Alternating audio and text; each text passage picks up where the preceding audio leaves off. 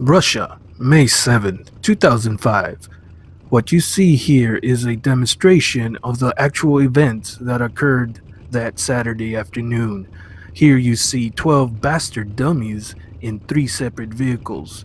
They had the bright idea of leaving their house party that was completely safe for a booming nightclub.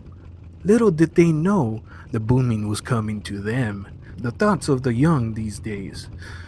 The actual accident is too gruesome to show any kind of photos without disrespecting the dead, of course, and YouTube would punish me greatly. Yeah, they would.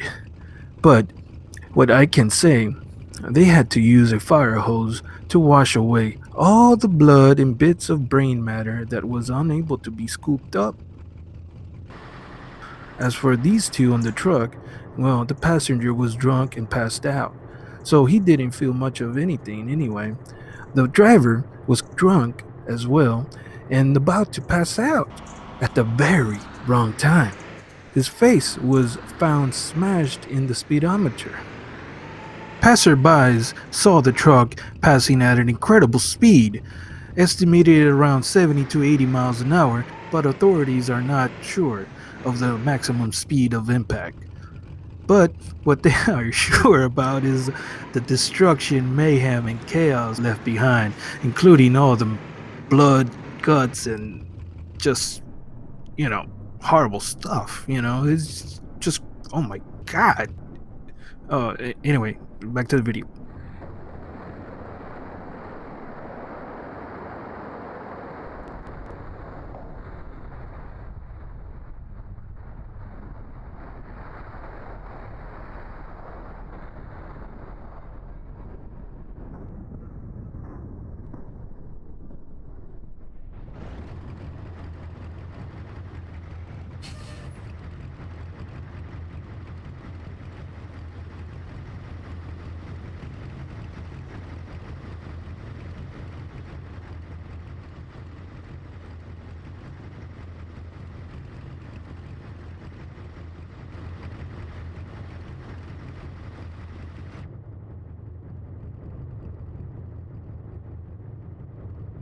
How tragedy somehow connects with the universe at times is unbelievable.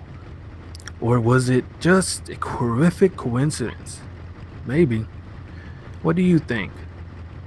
Comment below with your thoughts, and if you like this video, please hit the like button and sub too.